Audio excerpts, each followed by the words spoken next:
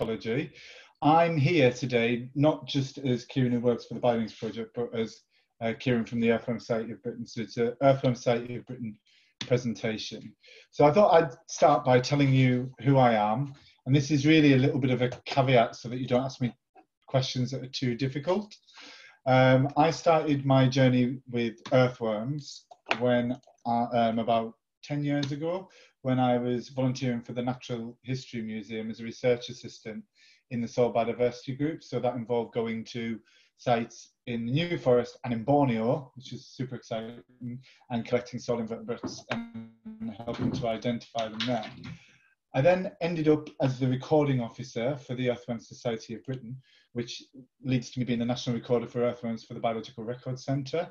I'm also, even before I worked for the Field Studies Council, I was an associate tutor teaching earthworms for them. I chair the Ecology and Entomology Committee for London Natural History Society, because I'm also the London recorder for earthworms. And finally, I'm the Earthworm Society of Britain representative with Bug Life. So these are all the organisations that I'm involved with regards to earthworms. So you may see from that, a lot of it's about ID, teaching and recording. So I haven't ever really done any ecological research on earthworms, so just to be aware of that. So before I start, I just want to tell you a little bit about the Earthworm Society of Britain. It's a national society that focuses on the recording of earthworms. So we've got a great website, which Matthew will drop in the chat for you to have a look for more information about how to get involved and details of the things that we've got running. Obviously, we haven't got any place-based courses at the moment, but we will have another earthworm talk coming up next week, which will be on earthworm biology with Holland Park Ecology Centre, and I'll get the information on the website either this evening or tomorrow for that.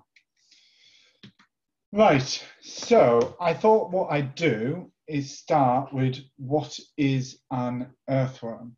So an earthworm is not actually a taxonomic name, a grouping, in the same way that a mammal or a butterfly is, or something like that. So earthworm is the common name for the largest members of Oligochaeta in the phylum Annelida.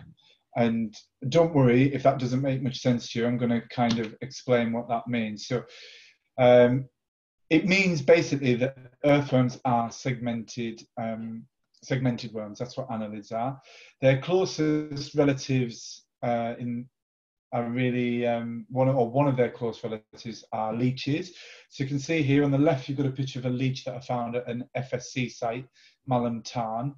And on the right is an earthworm that we found in Goring-on-Thames by the River Thames. And superficially, they look very similar. They're both segmented, both have a head and a tail. Leeches will actually have the saddle that you've got there on the earthworm as well. They'll develop that when they're an adult. Big difference is their diet and their mouth parts, obviously. So earthworms are segmented worms. When we look at how they fit taxonomically, when we're talking about earthworms, we're talking about a group of families. So to give you some context, I've got here the compost earthworm or tiger worm or brambling worm, Icenia fetida, and I've got here a tiger. Now we can see here that a tiger belongs to the cat family, Felidae, and the earthworm belongs to Lumbricidae. So earthworms are a group of different families. They're rather than a single family, although in the UK they mainly belong to this one family, Lumbricidae. An easy way of defining earthworms is actually just to go to the dictionary definition of the word. So earth means either the planet we live on, the world, or the substance of the land, the soil. So we're talking there about the latter. And a worm can be any number of creeping or burrowing invertebrate animals with long, slender, soft bodies and no limbs, or weak or despicable person. In this case, we're talking obviously about the first. So, based on that whistle-stop tour of what an earthworm is, I'd like you to take a look at these 6 pictures. And I'd like you to think about how many earthworms you think are up here. And then in about 10 seconds, Holly's going to launch a poll which will ask you to answer.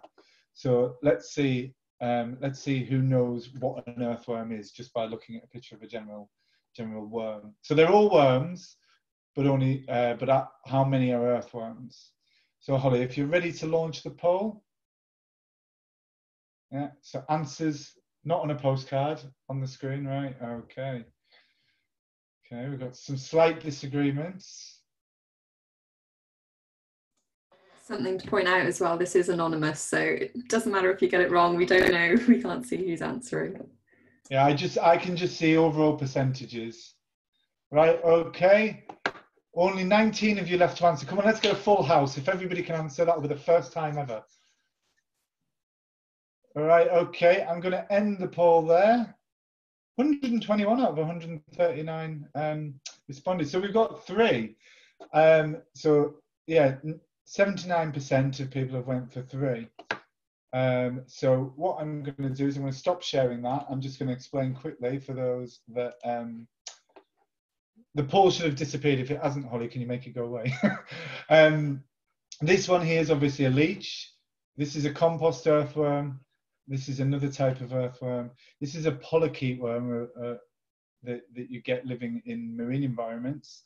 This is another earthworm, and this is, of course, a slow worm. So the non-invertebrate, the vertebrate of the group. Okay, so seems like most people know what an earthworm is now, so that's good.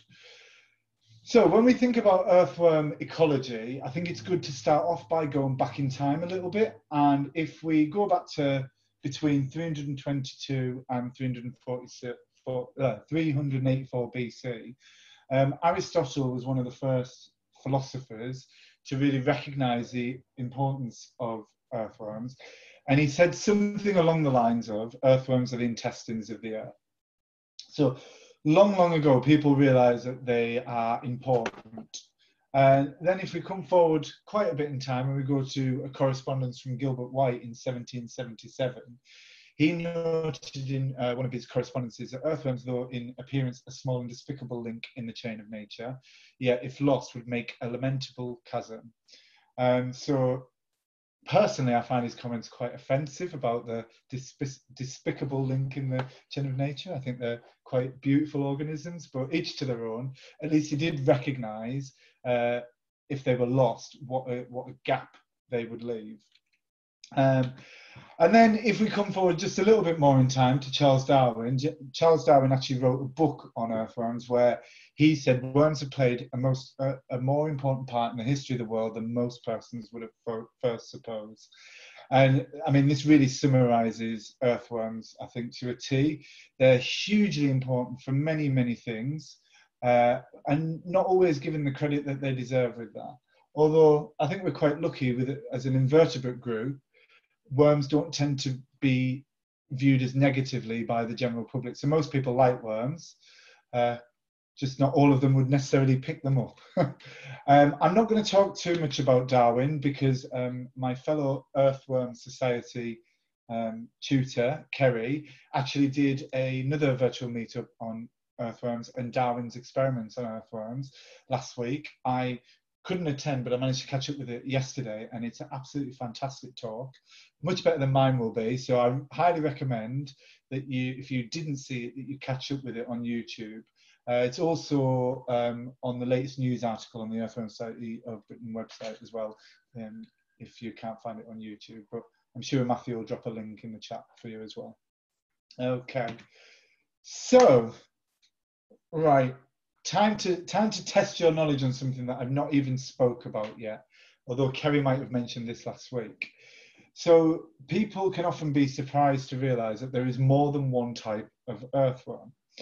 So I wanted to know what you guys thought about the diversity that we have of British earthworms within the British, within our island. So this includes Ireland. It's the UK and Ireland and associated islands. So how many species of earthworm do we have in the British Isles? So Holly, if you could launch the poll. I'm giving you a few options here. So I've said we don't have any. We have around 3, around 30, around 300, around 3,000, or around 3 million. So give you a little bit more time. If you don't know, don't worry, have a guess. I can already see from what people have answered so far that the opinions divided about what this might be. Okay, right, we're coming up to 30 seconds, so I'm going to end the poll now. And I'm going to share the results. So 64% of you said 30, around 30. 30% said around 300. I made a few for 3,000 and around 3. Well, actually, with earthworms, for an invertebrate group, there's a surprisingly small number of species. We actually only have 31 species in the UK and Ireland. If we're just looking at the UK, we only have 29, so around 30 was the correct answer. However, that could well increase if the geneticists look in more detail at the genetics of the species that we've got. It may be that some species are actually, some species that we think are a species are actually a complex of several species. There's certainly some arguments about that with specific species that we've got. So, so we've got 31 species. I want to do a little bit of a caveat here and just explain. We've got over 30 species in the UK and Ireland. To identify them, they're not something that can be done in the field. So this diagram here shows you the identification features that are used for Earthworm ID in the UK. Now, most of these features you would need to look at under a microscope. So it's worth noting that really you do have to go into a little bit of detail with earthworms to ID them. We're actually quite lucky in the UK because anywhere else in the world you have to dissect them, so at least we don't quite have to go that far. But it does mean in order to identify earthworms reliably to species, you do need to generally capture them and preserve them, and then look at the preserved specimen under a microscope. It's very difficult to see some of these features on a live earthworm. Especially as some of those features, it involves counting segments, and that is very difficult with an animal that can move its body in all sorts of different dimensions. So yeah, just to let you know that this will not be an Earthworm ID talk.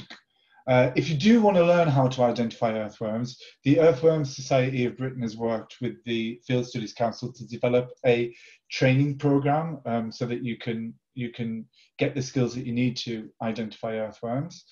It does all focus around the publication that was shamelessly promoted at the beginning of the talk, because that is the recommended ID resource for earthworms in the UK. Like I said, though, just bear in mind that Earthworm ID does require microscopes.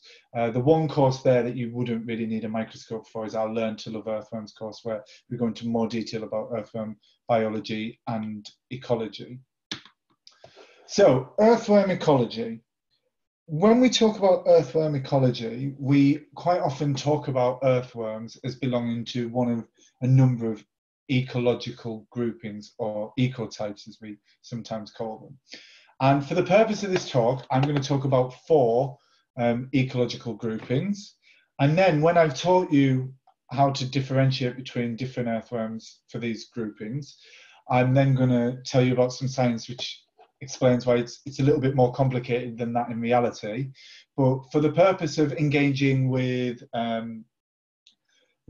children and for engaging with the wider public and the agricultural community and things like that, quite often it's useful to talk about earthworms in these ecological groupings. So they're defined by what they look like and what they do. And I'll go into a little bit more detail about that later. So in this diagram, what you can see are several different earthworms occupying a different vertical space in the habitat. So if you think of this as a cross-section going through the soil as well. So you've got deep burrowing earthworms, you've got shallow burrowing earthworms, you've got ones that live on the surface. There's a 4th group mentioned here, epiendogeic, and we're not going to go into that in detail in this talk today. I'll mention it a little bit later on. The 4th group that we actually deal with is a group called compost earthworms, so I'll get to that in a sec. So Yeah, they operate. They all can be found at different vertical places in the soil profile. So we call these 4 groups: anesic, endogeic, epigeic, and compost. And these all relate to their vertical. The names actually link back to where they are vertically. So endo, for example, means within, so they're earthworms within the soil, and epigeic means above. No prizes for guessing what the term compost means. There are compost earthworms. So I'm going to go through each of these in turn, explain a little bit about what they do, a little bit about how you can identify an earthworm in the wild, in the field, as belonging to one of these groups. Okay, and then I'm going to give you a little test to see how much people have been listening. Right, okay, so we're going to start right at the bottom of that vertical cross-section with the anesic earthworms. So the anesic earthworms are our deep burrowing earthworms.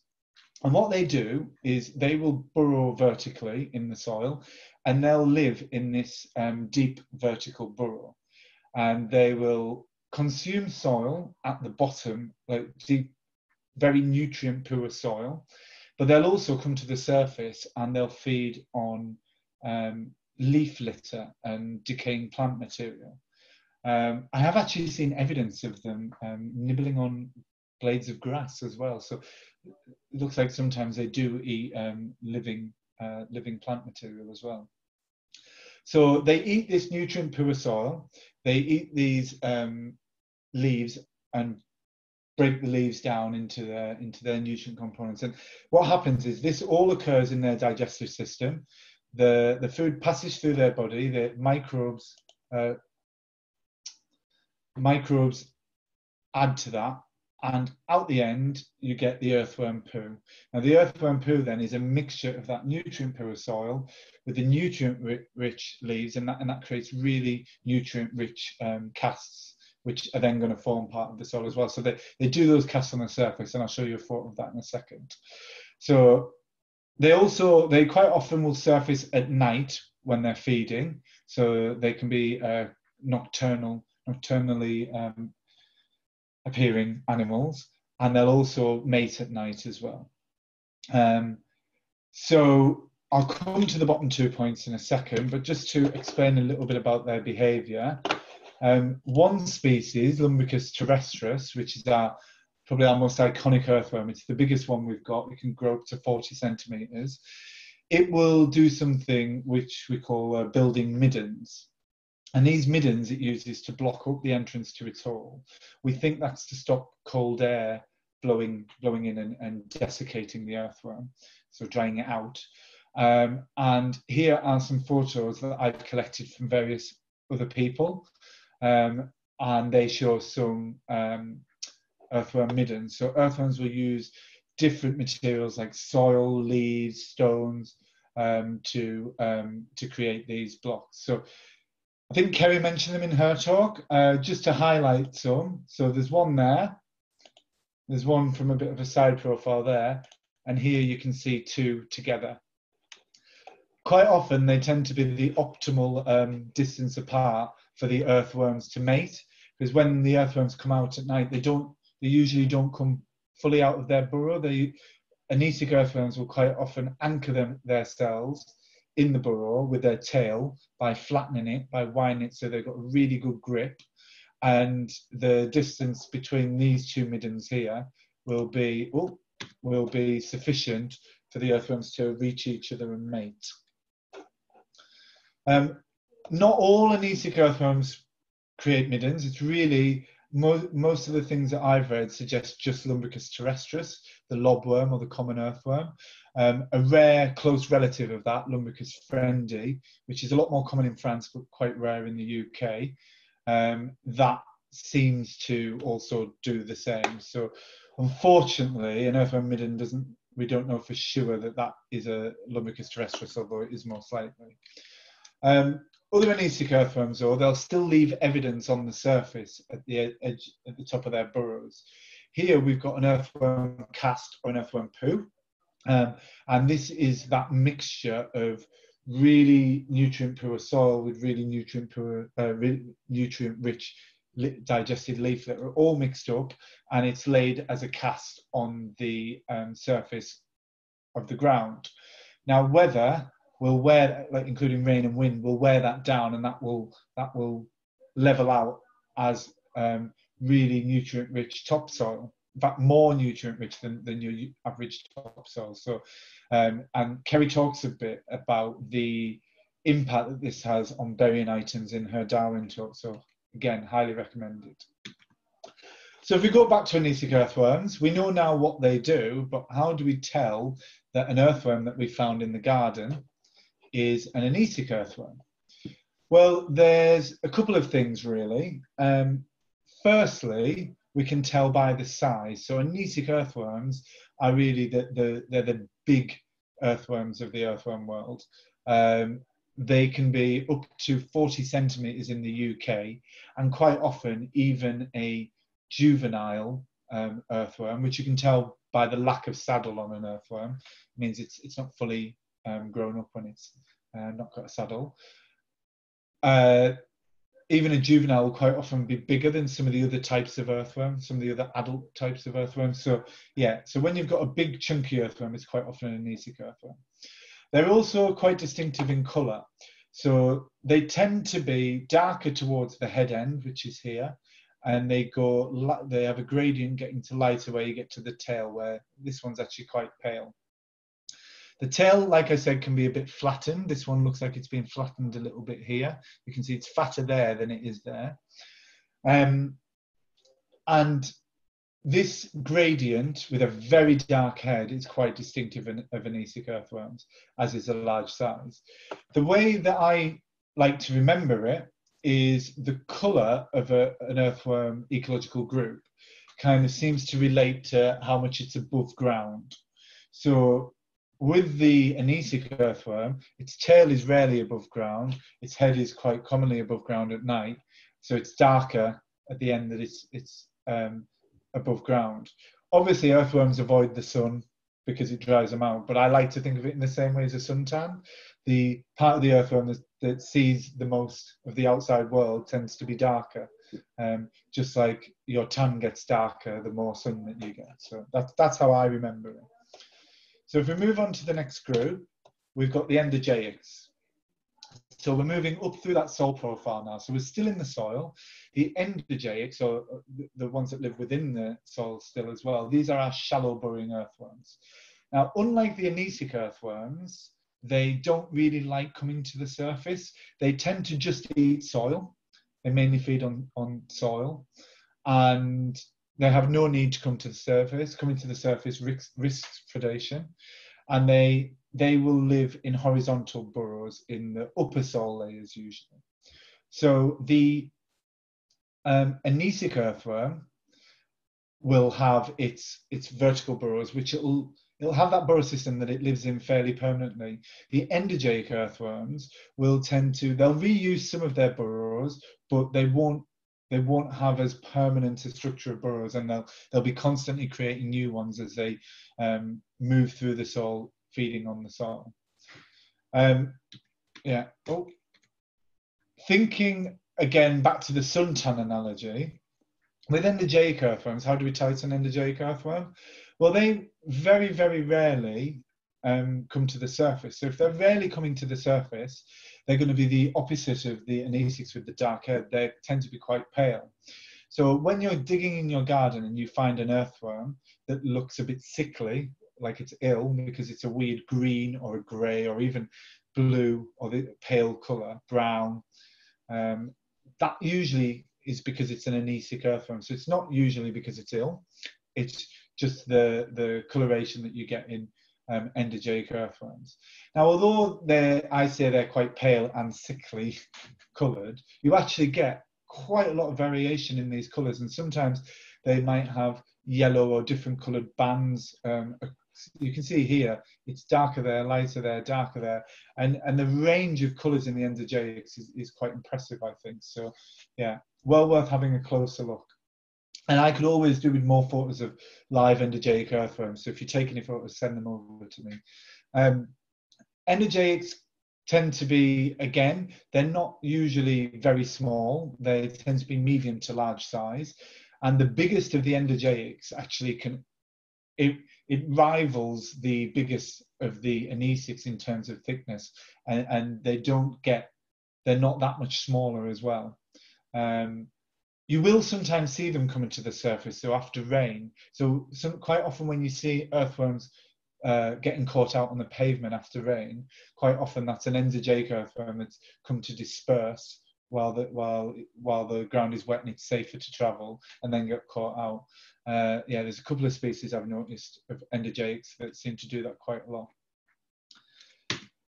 So our third ecological grouping are the epigeics.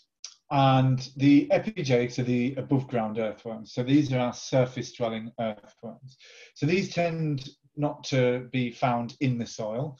And when they are found in the soil, usually it's just in the very top of the soil under an item like a log or a plant pot or something like that. They tend to be found in leaf litter, dung and deadwood. So these guys are living in habitats that have quite high nutrient content because they feed on decaying plant and animal waste. So you will find them in, like I said, in rotten logs. So here is an example of an epigeic earthworm that has been found through looking through some deadwood. So quite often when you find these, they can be quite clean because they don't actually live within the soil. So yeah. How do you tell it's an epigeic earthworm? Well, again, if you think back to that suntan analogy, it's above ground all the time. So again, they're quite dark in colour. Again, they quite often have a gradient of darkness from the head down to the tail, as you can see in this example here. But the big difference with anisic earthworms is they're much smaller. I mean, the smallest of these is just 1.5 centimetres long as an adult. So they're much, much smaller. They're commonly even around 2 or 3 centimetres. So remember, if you're looking at earthworms in the wild, you're looking under a log, don't assume it's a juvenile just because it's small. Have a look for the presence of a saddle here. If it's small with a saddle, it's an epigeic earthworm. Yeah. So that's our epigeics. And they're the three main ecological groupings that we talk about in earthworm ecology. In the UK, we talk about a fourth one, which doesn't really fit as neatly into those, and that's the compost earthworms. Now, these are kind of a subset of the epigeic earthworms, and some scientists, when they're talking about earthworms, will always classify these as epigeics because they do live above ground, but you do tend to get them in a very specific environment. So it's always very high organic matter, like compost bins, but also in really rotten deadwood and in compost. So you quite often will find them alongside the epigeic earthworms. How are they different from an epigeic earthworm? Well, for a start, they're actually much bigger usually. These are usually a medium to large size. So anybody who's got a compost bin, they're most likely to have one of two species, the tiger or branding worm, Icenia fetida, or another species that looks very similar, the Dendrobina veneta. Now, these compost earthworms have this very distinctive stripy look. So again, colour-wise, they have that dark to slightly lighter gradient along the length of the body, but they have this almost stripy appearance, which is why one of them has a common name, the tiger worm. They're also quite distinctive when you pick them up, because compost earthworms feed on this really high organic matter and they breed really fast. Everything about them, they live a very fast lifestyle. And when you pick them up in your hand, often they'll jump around. They'll flick their body quite quick, which can actually make them jump a little bit. So they're really, really active earthworms, and that can be a bit of a telltale sign when you pick them up at your compost bin. Right. So that is our 4 types of earthworm. Now, I thought, to make sure that I haven't lost people and nobody's fallen asleep after lunch, I thought I'd do a little bit of test. So I've conveniently here got an earthworm in the shape of a question mark. And this is going to be the first of 5 tests for you. So I'd like you to tell me which ecological group this belongs to, or if it's not an earthworm at all. So Holly, if we can launch the poll. So this is our first one. I can tell you, because it's hard to tell from the diagram, it's roughly a medium size. We can see it's an adult because it's got a saddle, although it doesn't look like the usual saddle that we're used to. So yeah, if everybody has a go, look at the gradient of the color on it. Look at the yeah, is it dark? Is it light? And like I said, it's around a medium size, so it's not too small, not too big. Okay, I'm going to end that. We've got 77% of people have answered, and 87% of you went for endogeic.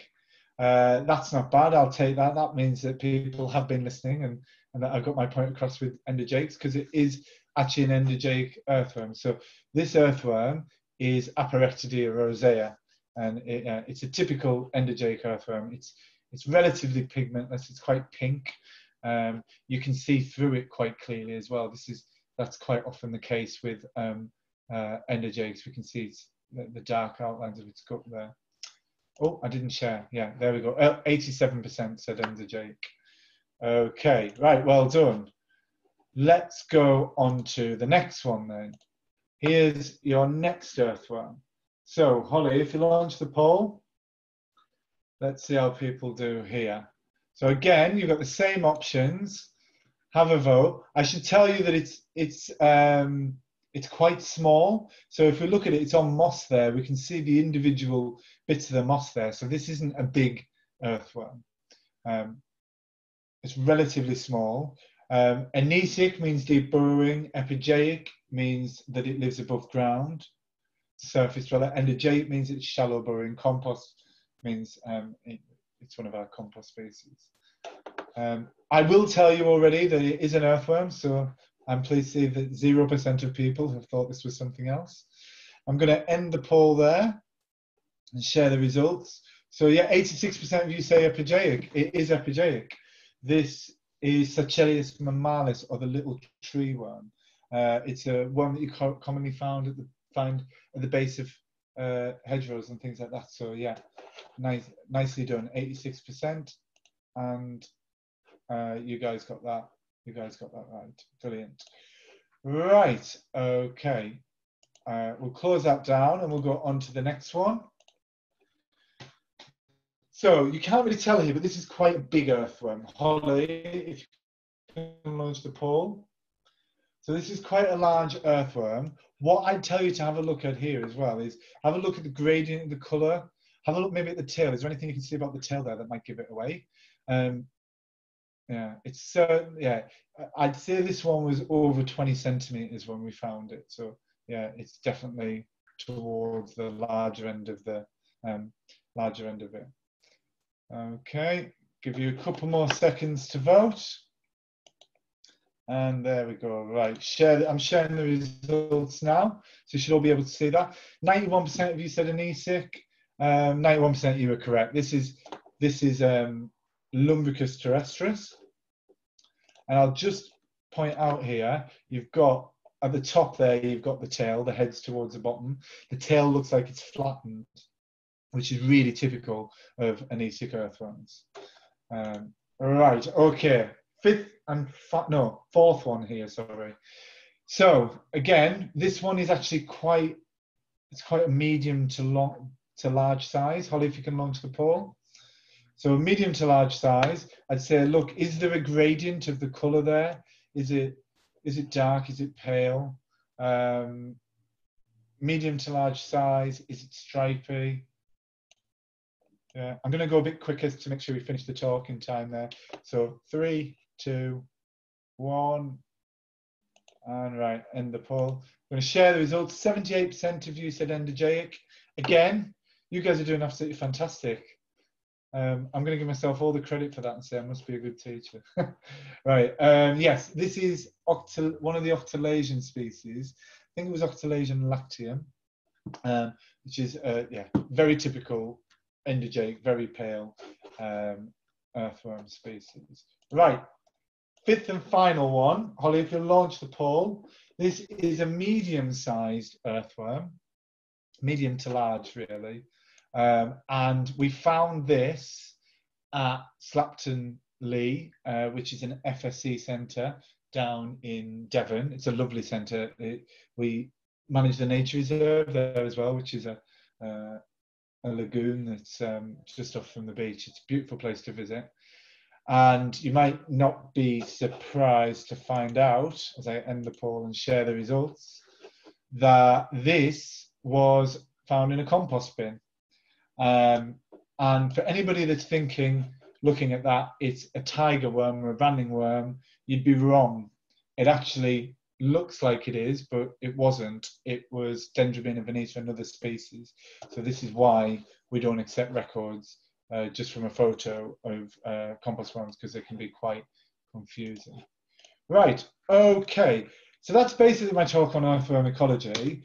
What I wanted to just very quickly go over now was let you know that actually, in reality, so that's a good way of looking at it for a beginner, but in reality, it's a bit more complicated than that. So unfortunately, it's not quite as simple as that.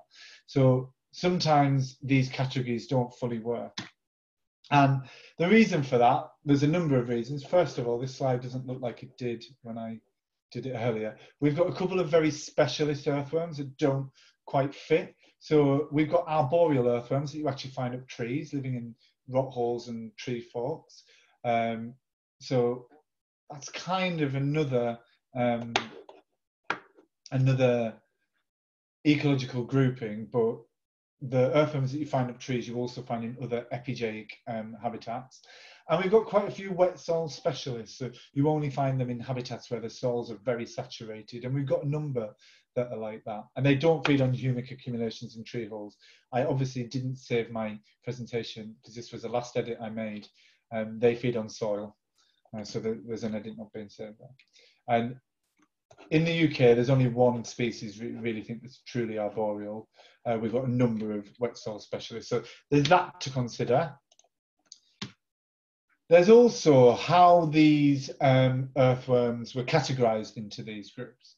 So traditionally, it was actually done on what we call morpho-anatomical features. So a number of features were used to categorize which group the different British species would fall into. And a recent study has kind of explained that a bit, which was really useful. So these are some of the features and how the different groups relate to that. However, they should also really be categorized on where they are vertically in the soil profile, which can be very difficult to establish, and also their ecological preferences as well. So one of the dangers is basically that with a lot of the literature, they're being categorized based on their anatomical traits, so their morphology, their features. But really, we should be doing more to look at the ecology, and that's something that I'd like to match up more with how they're categorized. And that recent study that I said that looked at it, actually, when they plotted out different earthworm species, what they did was they measured, rather than looking at whether something was anesic, epigeic, or endogeic, they treated these as three different qualities that an earthworm would have. And using those morphological, those anatomical traits, they looked at what percentage each species belonged to each of those three main groups, anesic, endogeic, and epigeic. And what they found when they mapped this out is actually, there's really 7 groups. So there's each of the 3 main groups, there's a halfway point between each group, and then there's an intermediate category where you've got something that is equally anesic, endogeic, and epigeic. So it might perform all of those functions. And that's certainly something when we've been doing our earthworm recording that we've found, that things don't seem to do always what they're supposed to do based on their colour, their size, and etc. So that's a really interesting study, and I think this will change the way in the future that we categorise these. I think it just needs to be backed up with a bit more information about ecology. And that brings me to the Earthworm Society of Britain. What we've been doing, if we look at the data that was held on earthworm distributions in 2009 compared to 2017, we've got a lot more data than we originally had for these ecological groupings. So all that work was done in France originally in 1970. That paper on the last slide came out this month, this month. And I'm now saying we've got a lot more data. Maybe it's time for us to actually look at that data and see if we can recategorize how these earthworms belong to these different ecological groups. So as an example here, on the left-hand side, you've got Natural England's report on earthworm distribution in the UK, and they mapped out which were the most common species. If I take the Earthworm Society data and add it to the Natural England data, combine them, we get very different results. So what that tells us is that the Earthworm Society data, because it's looking at a lot broader range of habitats, and it's a broader geographical range than the Natural England data, we're learning a lot more about our earthworms, which means maybe it's time to look again at how we categorize those ecological groupings and rethink whether maybe it's not quite as simple as that. And we've currently got a project going on within the Earthworm Society where we're looking at our data and we're trying to enhance that record data by going back into it and seeing if we can better assign habitats and microhabitats so that we can go into a lot more depth about habitat preferences and these ecological groupings of earthworms. So as you can see here, we're now up to 16,628 records of earthworms in the UK and Ireland. And that's our exciting next step. And I hope in a year's time to be able to give a talk on the findings of that study. Because hopefully by then we should have a paper out actually telling everybody what we found. And that is the end of my talk. So I'm going to stop sharing. I'm going to attempt to turn my video back on. Hopefully I won't go into evil robot mode. And I welcome any questions, if there are any. Yeah, there's loads of questions already. Thanks for that, Keiron. I will read through them all now. So we had one from Yannicka earlier on in the talk. You mentioned that elsewhere you would have to dissect an earthworm to be able to identify it, but you don't have to do that here. Why is this? It's because actually we've got, hang on. Yeah, it's going jumpy. There we go. Yeah, can you hear me better now? Yeah. Yeah, so the reason for that is actually the UK has a very low diversity of earthworms. And I have no evidence to back up what I'm about to say, but I believe that might be to do with how effective our earthworms are at the jobs that they do. So I think we've got really, really efficient earthworms because our earthworms tend to be invasive species across the rest of the world. So in the rest of the world quite often has British species present because as invasive species because they've been introduced either on purpose or by accident through to promote crop growth, through pot plants and various other means, as discarded fishing bait and through composting as well. So we have a relatively small diversity of earthworms, and it just so happens that the species we've got can be separated by features. Yeah, am I breaking up? Slightly, yeah. Could you repeat that last sentence, please? You went into robot mode. Yeah, so I was just stating that in the UK, it just so happens that with our small number of species, we can divide them up using 5 externally visible anatomical features. The rest of the world, because they have more earthworms, so in France, I think you're looking at maybe double what we've got, or around that. The earthworms don't have that many external features. You just can't divide them up without looking internally at some of their organs to separate them out. Did you get that? More or less. I think there were a few words that sort of stretched out, but I think we've got that. Eleanor was asking, how deep are the burrows of anisic earthworms? Oh, that's a good question. Off the top of my head, I can't remember, but definitely down to 2 meters. It's no problem down to 2 meters. What earthworms will sometimes do as well is if the weather is not ideal, if the ground is freezing or it's very dry, the anisic earthworms will go down eastivation in summer. Okay, So they may go down even deeper. Did you get that? I think more or less they go deeper in the summer. I think it's sort of. They'll go deeper in the summer or winter if the conditions are not good for them. Bro, thank you. Lawrence was asking, can earthworms digest cellulose, or are they dependent on microbial cultures for that?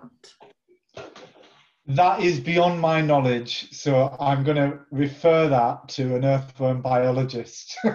Yeah, I'm sorry, I don't know that much detail about the biochemistry that goes on within an earthworm. No worries. Danny, you've got your hand up. Do you want to unmute yourself and ask Keiron your question? Can't see you on here at the moment.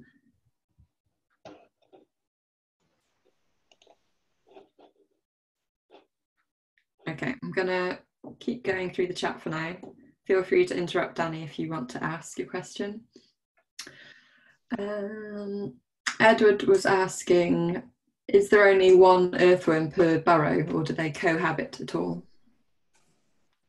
Earthworm burrows will intersect, as far as I'm aware, each individual will have its own system. They don't live together as a community.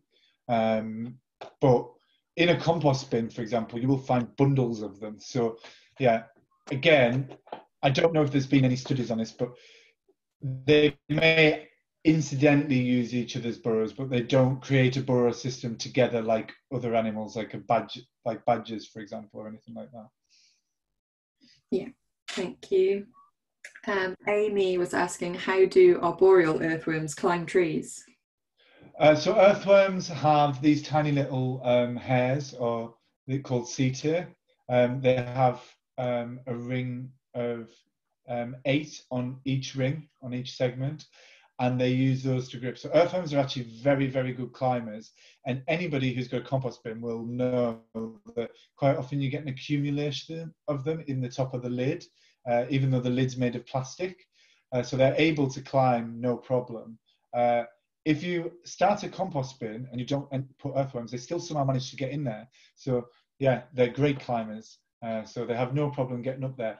How they detect the microhabitat is suitable for them there, I've no idea. Okay, thank you. Lisa is asking, do you know roughly how many of the species belong to those ecotypes in the UK? Yeah, we've got a breakdown of it. I don't know off the top of my head how many belong to each, but there's not a large number of anisics. We only have 5, I think. And then there's quite a number of endogeics. There's quite a few anisics, epigeics, and only a small number of composts. So there seems to be a lot more variation in the epigeics and the endogeics. But what I haven't had a chance to do, because that paper only came to me yesterday, is have a look at how miscategorized the British species are, because it'll be interesting to see how many of our endogeics are miscategorized. I'm really looking forward to going into detail. Breaking up again, Keiron, sorry. With that data to see how it varies from what the FSC publishes. Yeah, my internet's still bad. It is, yeah. I'll go through a few more questions. Annie was asking, do we know if earthworms are in decline, and if so, what are the drivers? Are you there, Keiron? We don't have enough. Yes, can you hear me? Yeah, sorry, there was a bit of a pause, so I thought you might have gone completely then. Okay, so we don't know for certain if earthworms are in decline because we don't have enough data about earthworm populations.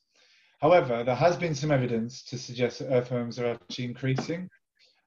So there are not really any. There are no species that have conservation status protection in the UK, but some of our rarest species are very difficult to find. And we simply have so little data that we can't comment on them.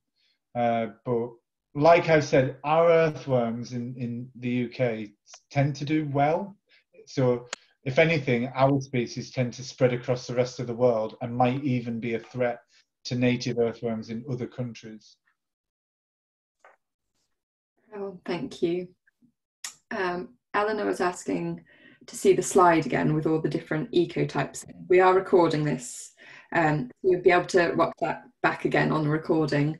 But she was also asking, could you say something more about the saddle on the earthworm? What is it?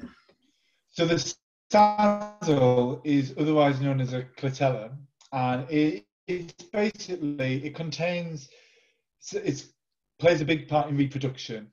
So it's where what happens in reproduction is it forms what we call a mucus sheath, which slides down the earthworm over the head on the way it picks up eggs from the earthworm and sperm that the earthworm stored from a mate. And that then comes off the head of the earthworm, where it kind of pinches at both sides and it forms what we call an earthworm cocoon, which is an earthworm egg casing. And the saddle, there's a feature on the saddle called the tubercular pubitatis, which is used for the two earthworms. When two earthworms mate, it's used to grip each other. And you know how quite often when you're identifying various invertebrate groups, it quite often gets down to the penis with how you differentiate between species. So organs are always quite important in identification, and it's the same in earthworms. The position of the saddle on the earthworm, the segment numbers it takes up, and the shape and size of that feature I said, the tubercular pubitatis, are key ID features as well. Great, thank you. David was asking, in an agricultural context, what can we do to increase earthworm numbers?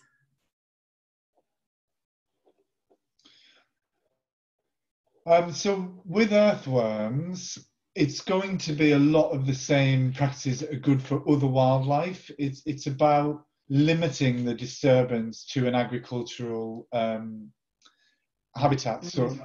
So employing no-till, for example, reduces the detrimental effect to earthworms. Providing cover crops and things like that. So there's a lot of agricultural practices that are generally known to be better for wildlife and the soil in particular that are good for earthworms. So obviously the more you're disturbing an environment, the more detrimental it's going to be for most of the wildlife living there, and churning up the soils several times a year or annually is going to have an impact, particularly on the anesic earthworm populations. Yeah. Thank you. Sorry, I'm just reading through the questions. One you probably can't explain right now, but how do earthworms mate? Louisa was asking. And do they lay eggs? And can they reproduce without mating? So earthworms are hermaphrodite, which means that they have Why are you doing this? both male and female reproductive organs. When they mate, they act as what we call simultaneous hermaphrodites. Bear with me, my internet signal's going bad. Has it caught up? Yeah, I can hear you okay at the moment. Okay, so they act as simultaneous hermaphrodites, which means that both earthworms, while mating, will act as a male and a female, and they'll exchange sperm both ways. So when they mate, they essentially like 69 in exchange sperm. And there's information on the Earthworm Society of Britain website under our life cycle page that gives more information on that. They don't lay eggs as such. The egg is contained in an egg casing called a cocoon, which I explained a little bit about earlier. And again, on our website, there's a bit more information, but you will find these earthworm cocoons lying in the soil or the compost. Great. Oh, and can they reproduce asexually? Yes. And some species have a particular preference for that as well. So one of the species that you correctly guessed right is endogeic, Octalasian lacteum, that tends to reproduce through a process called parthenogenesis, which is a type of asexual, so not sexual reproduction. Great, thank you. And we'll send around the link to that afterwards as well, so you can see that information on the website. Stephen was asking, are all earthworms detritivores or herbivores, or will any of them eat other invertebrates? As far as I'm aware, no earthworms are intentional predators. However, when we're talking about invertebrates in the soil, because earthworms are quite often forgotten, I'm very aware that we might forget other organisms. So do earthworms eat lots of tiny little nematodes when they're eating the soil? Yes, of course they do. It's unavoidable. So they'll be eating soil bacteria, they'll be eating nematodes and other organisms that are in the soil that are much, much smaller than them. Whether that's incidental or whether that's a core part of their diet, I'm afraid I can't answer, but they're all classed as detritivores in general. And there's been debate about whether they actually eat living plant material, but I've seen a video on YouTube of an Ecological earthworm nibbling on blades of grass, and that explains to me why, when I sample a playing field, for example, that is mown constantly, why that seems to be the habitat that has the biggest abundance of earthworms in. So playing fields, amenity grasslands are great for sampling earthworms. They have loads of earthworms in them. And if anestic earthworms only ate leaf litter, that wouldn't stack up, because that's where you do find anestic earthworms a bit more commonly. Thank you. Now we've had another question from Lawrence asking, do you know if their ecological groupings correspond to the taxonomic groupings? So are earthworms in the same ecotype more closely related to one another? The quick answer to this is no. It's actually very, very varied. You might find that one genus, for example, has a leniency towards one ecological grouping, but it's certainly not that clear cut. And that could be because of a number of reasons. It could be convergent evolution, where different genera, so different genus of earthworms have evolved similar behaviours. It could be because the taxonomy is not correct. Earthworms have always been moved around in terms of species names and the genus names. However, I think the true thing is, I think evolutionarily, I believe that earthworms have all three ecological groups in their history. And I think that the way that we define the ecological grouping shouldn't be a category, but a percentage towards each of the three main groups. So for example, you might say that something is 80% anesic, 10% epigeic, 10% endogeic. And that's what that paper that came out this month is explaining. And when we go back to the scientific study that brought in these categories. That's actually what the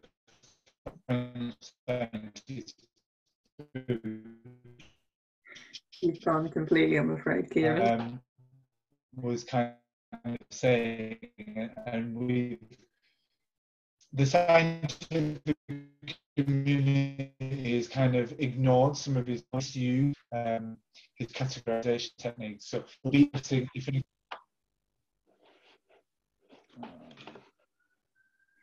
Okay, I think we will end it there, Keiron. We're almost out of time anyway, and you've turned into full-on robot mode now. So yeah, thank you for sharing your earthworm knowledge with us today. I know there's lots of questions in the chat still. Sorry we didn't manage to get through them all. We will send around the links to the Earthworm Society website, and there's lots of information on there that will help answer some of those questions. So yeah, that's it. Thank you all for attending today. Apologies, Keiron turned into a robot on a few occasions, but that's technology for you, eh? So thank you, and hopefully we'll see you all again. Bye, everyone. Bye. Bye-bye. Thank you. Bye. Bye. Thank you. Bye. Thank you very much. Thank you very much. Very much. Goodbye.